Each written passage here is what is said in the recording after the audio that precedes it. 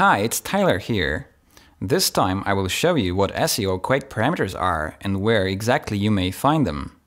I will also give you a couple of hints how to customize them to make your work easier. SeoQuake is a basic tool that SEO people use every day. What makes it different from other toolbars is the fact that you may customize almost everything in it. Well, I don't mean just everything, but there is really a wide range of adjustable parameters. Now, for the most part, SeoQuake is SEO bar, SEO toolbar, and plugins for Google and other search engines.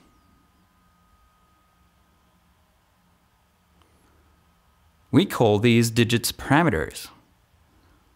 They show us various statistics on the domain or link we would like to analyze. You can add them or remove them, edit them, and so on.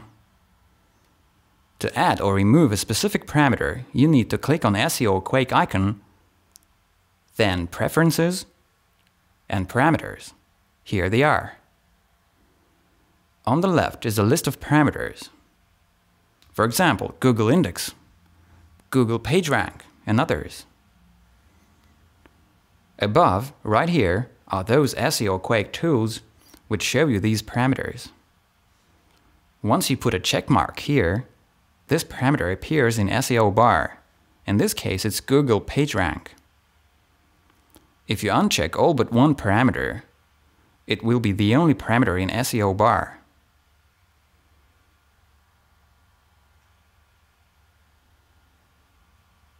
Now let's refresh the page and see what happens. OK. Likewise, you can customize SEO toolbar or Google search results. By clicking here, SEO toolbar provides you with the corresponding parameter. In this case, it's Alexa rank. That's pretty clear. You may save these changes and use presets. Simply click here and choose the preset you need. Now here's a light version. You may edit each parameter's name and its settings. Watch the special video about this. You may also add new parameters from the following list. There are plenty of them. For example, this one is for Google. Send us your parameters and we will add them to the collection. It's easy to add parameters to SeoQuake. Their code is like this.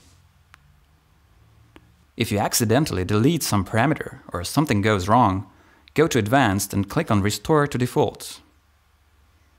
This will restore primary SeoQuake settings. It was Tyler. Subscribe to SeoQuake team channel and watch other videos. See you!